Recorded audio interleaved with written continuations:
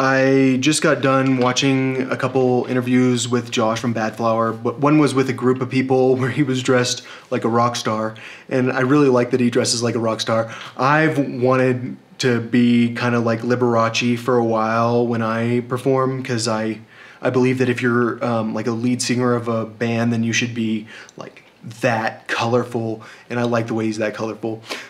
What surprised me is he actually sounds more gay than I thought. Like when I watch his music videos, he does not seem gay at all. And I had never seen an interview with him, and then I watch his interview and I'm like, you sound like you're almost gay, little gay.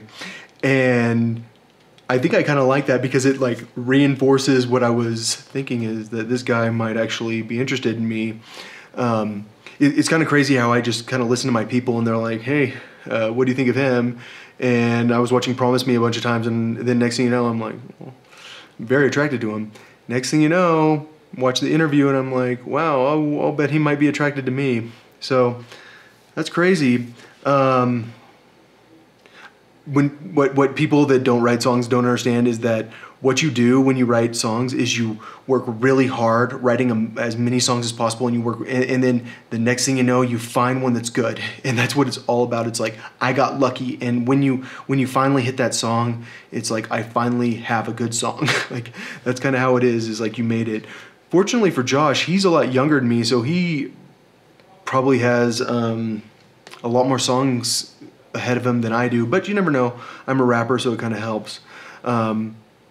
So yeah, that's crazy. I wonder if Caliban is. I don't think I've heard him talk for sure. He doesn't sound gay, but then again, I don't either, and you never really know.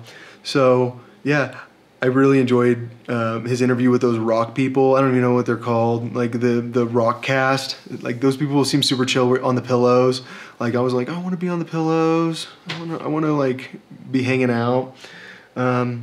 So yeah, isn't it crazy that I had never even heard him talk, and then what they told me is it could happen, it could work out, and I think it could work out really well.